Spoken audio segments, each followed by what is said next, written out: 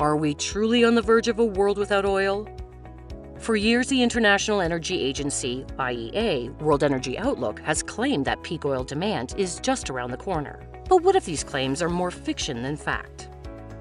In its 2024 report, the IEA suggests that global economic growth can continue without additional fossil fuel use. But here's the catch.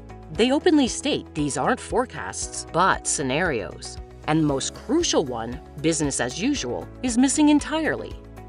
Instead, the IEA assumes every nation will follow through on ambitious climate promises under the Paris Agreement. Yet no country has fully met these goals, and most are far behind. History and data tell us a different story.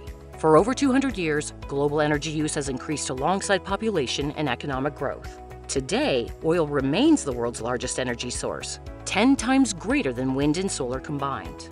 The implications of flawed energy assumptions are massive. They guide trillions of dollars in investment and influence global policies. If based on unrealistic scenarios, the consequences could ripple through economies and destabilize energy security worldwide. In Energy Delusions, the flaws in peak oil forecasts, we unpack 23 critical flaws in the IEA's assumptions. From overestimating efficiency gains to underestimating emerging market demand, our report sheds light on what the data really say about our energy future.